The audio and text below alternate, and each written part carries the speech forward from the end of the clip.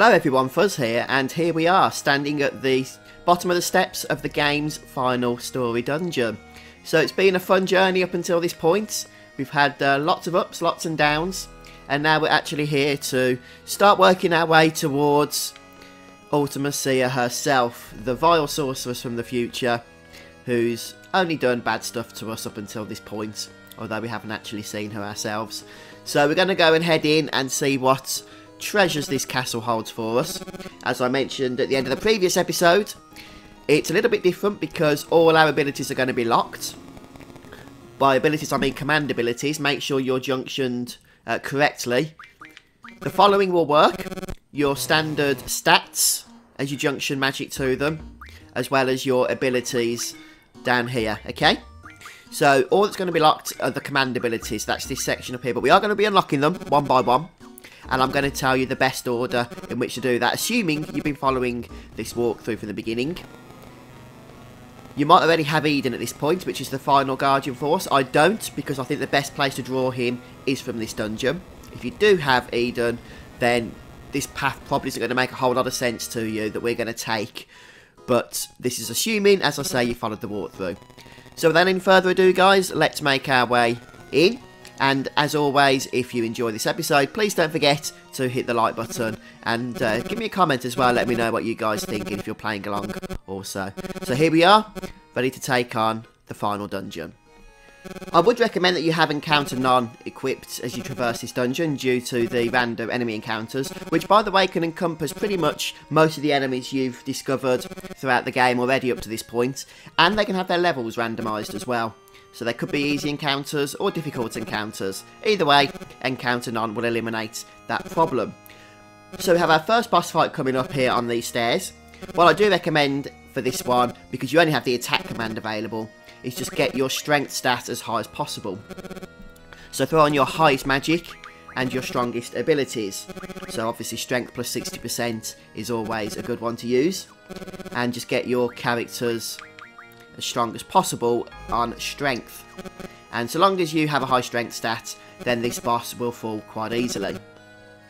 And killing each boss in this dungeon will unlock a new ability that we get to select from. As in, you know, one of the ones that are locked, not a new ability that we haven't seen before, of course. So this is a two-phase fight.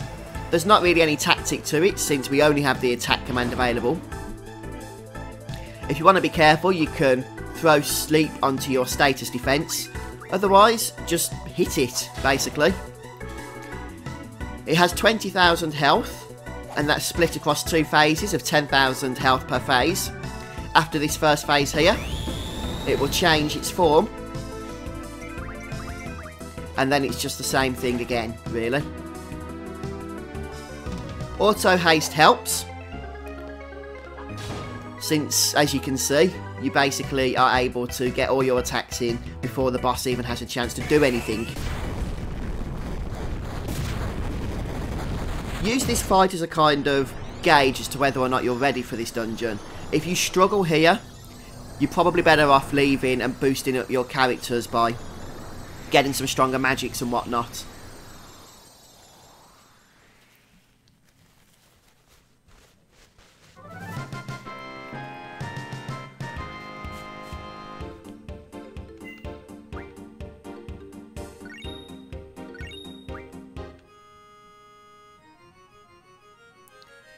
And now we have a choice to make. A glitchy choice by the looks of things. We need to select which ability we want to unlock. Now I'm going to unlock the draw command. And even though this doesn't actually boost our power and we'll still be stuck with just attack for the time being, it's really important to get this because there's a Guardian Force in the way of Eden that we're going to be able to draw from a boss that's coming up. And you can get Eden by other means, but I do strongly recommend that you get it now. And also, if you've missed any of the other Guardian Forces up until this point, especially Siren, who you may have missed when we fought the boss on the communication tower near the start of the game, then you also get the opportunity to draw those Guardian Forces again. So all in all, I do recommend the draw command. And that's pretty much how this dungeon is going to work. Once we've fought that fight, you might want to head back and save, and then we're going to proceed down a slightly different path than you may be used to if you've played this game before. But this is the path I'm going to take that will allow us to draw the strongest Guardian Force, which is Eden, before we actually continue on with the normal route that we would take. This is how we head to get Eden then. So this is where the boss was we just fought, and it was blocking this door. So we can actually head through that door now. And we can see there's a chandelier here, which we can actually step on. And then it will fall.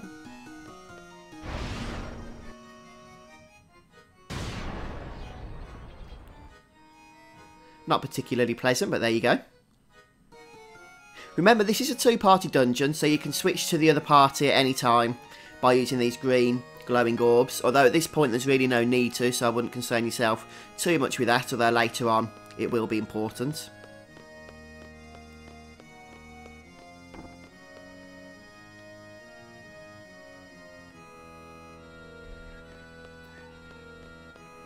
And now somewhere around here there's an item we can grab. There we go, the treasure vault key. So I do recommend that you grab that, since that'll make life easier a little bit later on. And I'll just can't remember what this draw point is actually. Slow. So it's there if you need it, I guess. Just keep heading north.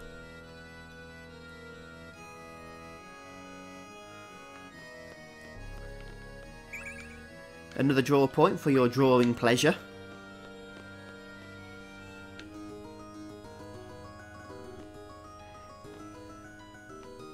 And there's another key around here.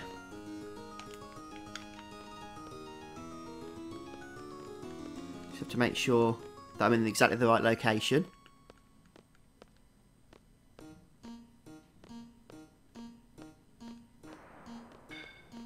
Okay, it's on the bridge. Make sure you do walk at this point, by the way. I believe if you run, all manner of bad stuff can happen. There we go.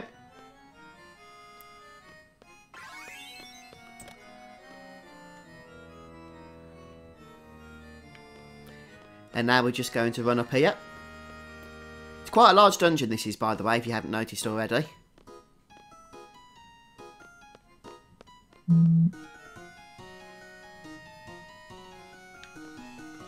And we're just going to keep heading up here.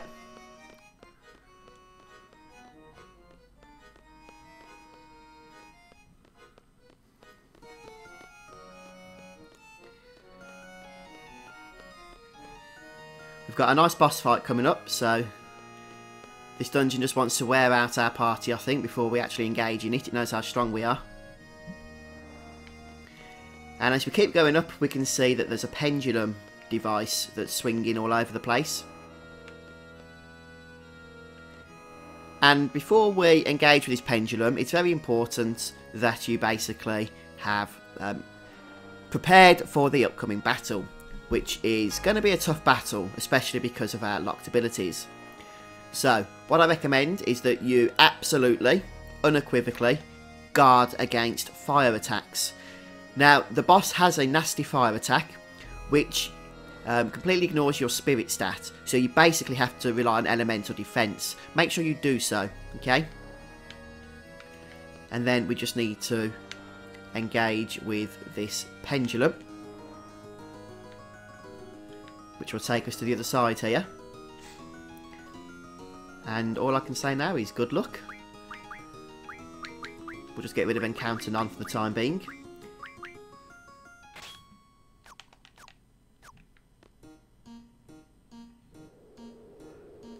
And as we can see, there's another friendly looking fella here. A Bahamut type enemy. This is Bahamut's big brother, known as Tiamat. And Tiamat is not normally fought as the second boss in this dungeon, but I want to do so mainly because he holds the Guardian Force we want to draw.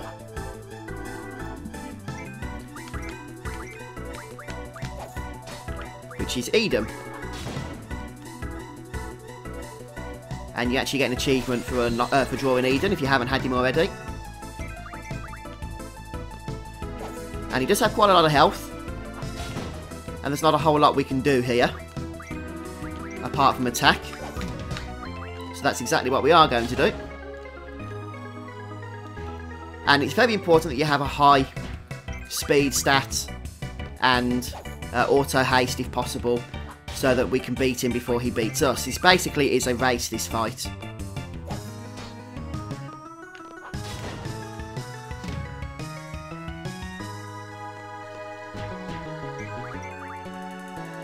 Tiamat has a naturally high vitality stat, which is why your attacks will only do 50% of their normal damage on average.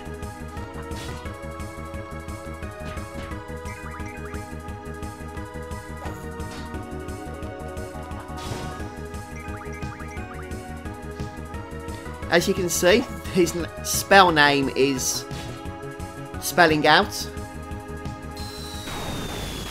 And if he does cast it, then it's basically a stronger version of Mega Flare, which is a fire-based attack.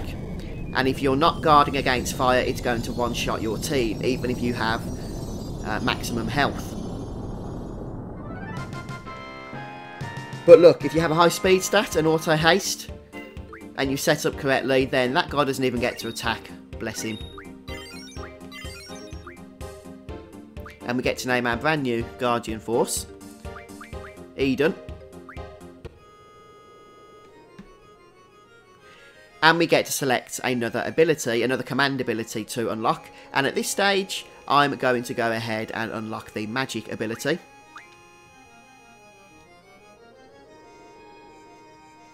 And now it's basically a case of running all the way back down towards the entrance, so that we can continue to make our way through the standard progression of this dungeon.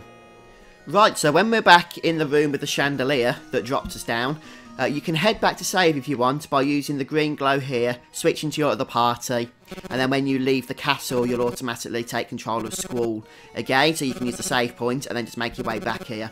A little word about Eden before we move on. He's probably he is the strongest Guardian Force in the game.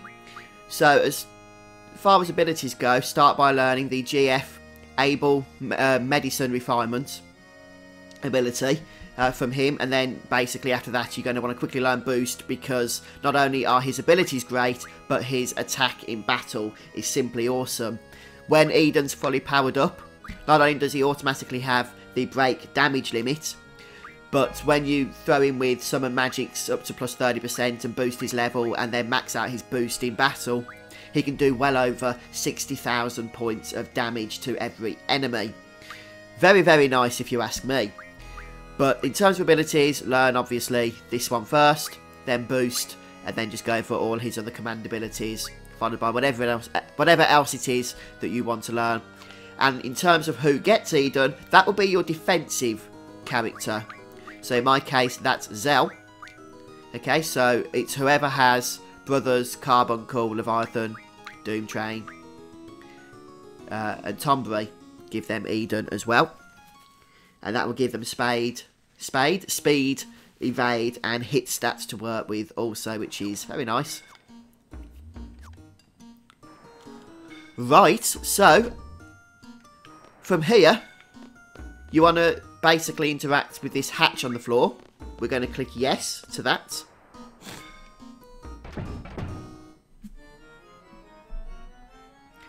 Make sure you protect now against lightning, and one of your characters should have the auto protect status.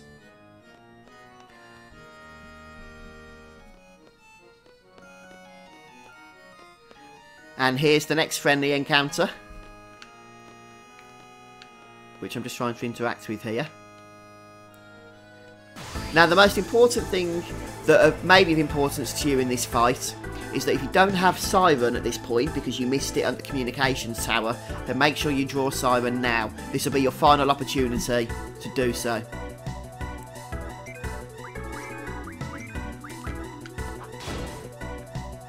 But in all honesty, this guy shouldn't be too much of a challenge. He does like to throw some nasty lightning attacks out at you, but so long as you're protecting against lightning, then this fight will go down without too much of a hitch, I would imagine.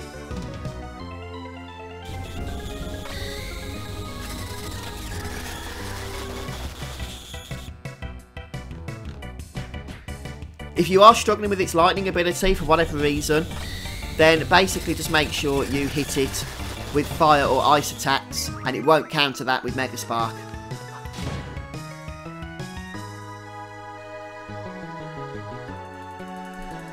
But this guy at most only has 22,000 health, so once again, if you have boosted up your strength stat, then your physical attack should take it out without too much of an issue. Now, assuming that you've been following my walkthrough up until this point, you should have the draw and magic commands available. If for whatever reason you only have draw at this point, then make sure you unlock magic here. Otherwise, we're going to go for the item command.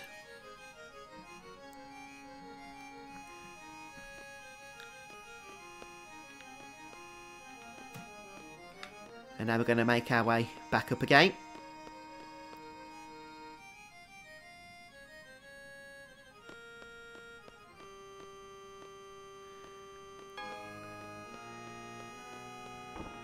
And head through this door here.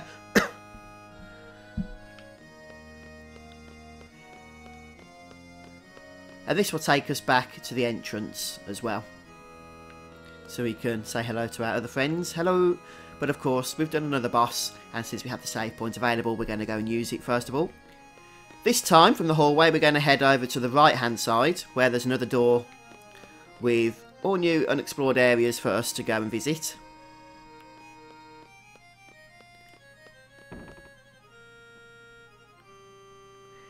And it's quite a linear path. So we're just going to head down the stairs here. And into this next room, which is a kind of art gallery type place. As in, there's a gallery here with lots of art on the wall. And we can see that there's a picture here. Quite a large picture. And it just says the title is too faint to read. This is actually a puzzle that we need to solve. So if you want to go ahead and try and solve this puzzle, then pause the video here. And then play again if you get stuck. It doesn't matter if you mess up. It doesn't, like, you know, penalise you or anything. You just need to get it right before you move on. But now here is the solution. So we need to examine a few of these other pictures on the walls around here first.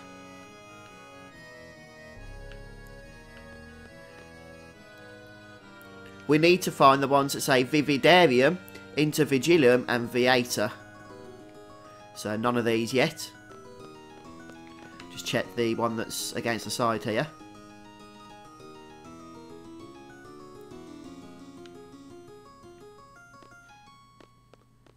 It's possible that these are random, I'm honestly not too sure. Okay, so that's the first one that we need, Intervigilium. And so now we need to find Viator and Vividarium.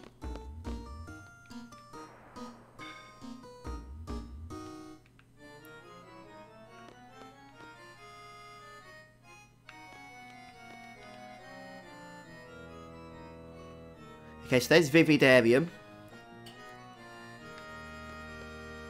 If at any point you're not sure which ones of those three that you've collected, then you can just head back down to the main picture and it will show you which ones that you've got.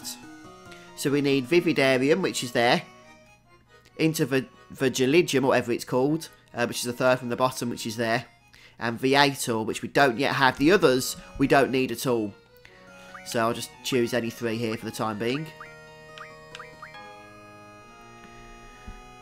So we're just looking for Viviator or something. I can't pronounce these words. Viator.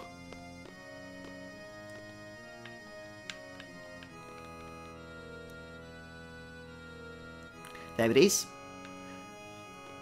I don't think these are random actually, so it should just be the same ones that I've explored. Although, correct me in the comments if I am wrong about that. So once you've got those three showing up here, you need to select them in the following order. You need to go to Vividarium first of all. And then it's Intervigilium. Finally, Viator. and that will solve the puzzle for you.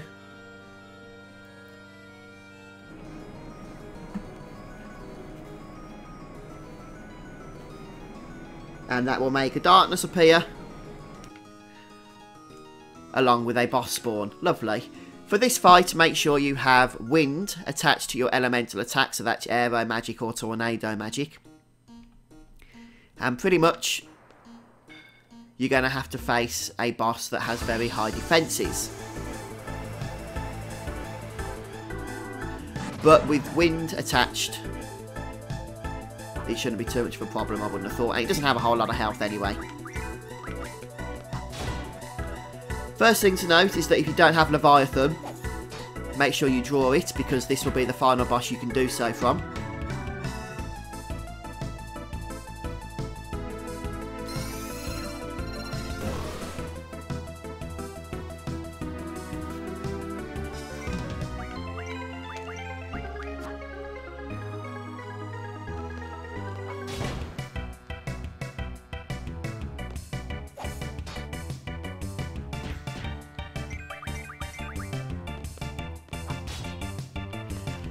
That little lad that you see to the side is something that the boss can draw heals from, which is fine.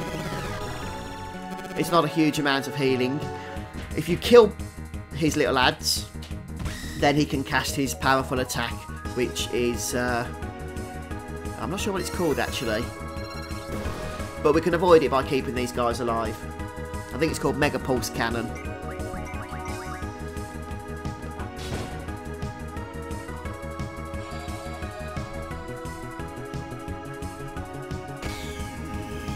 So at max level, this guy will have 34,000 health.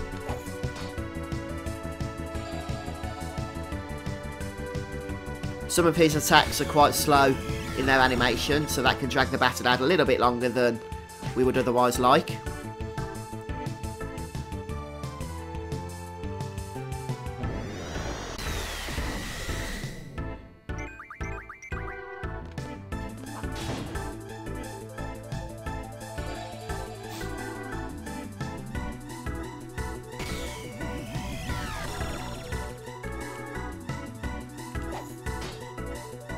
That's a nice attack there by Selfie.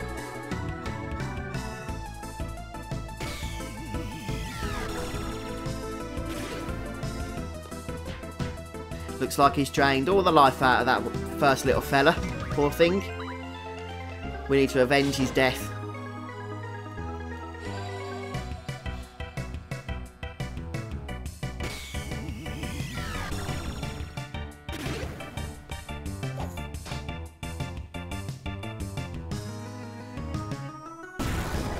And down he goes.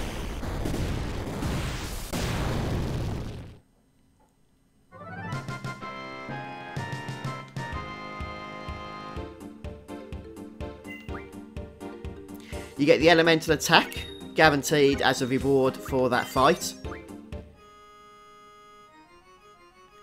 And the ability to unlock another command. Now, if you don't have the item ability unlocked at this point, make sure you select that now. But we're going to go for the limit break.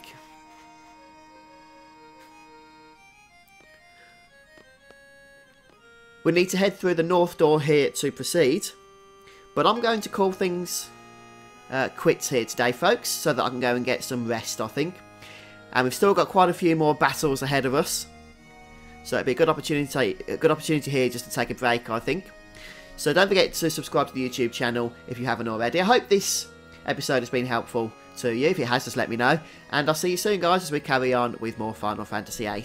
Thanks for joining me today. Goodbye.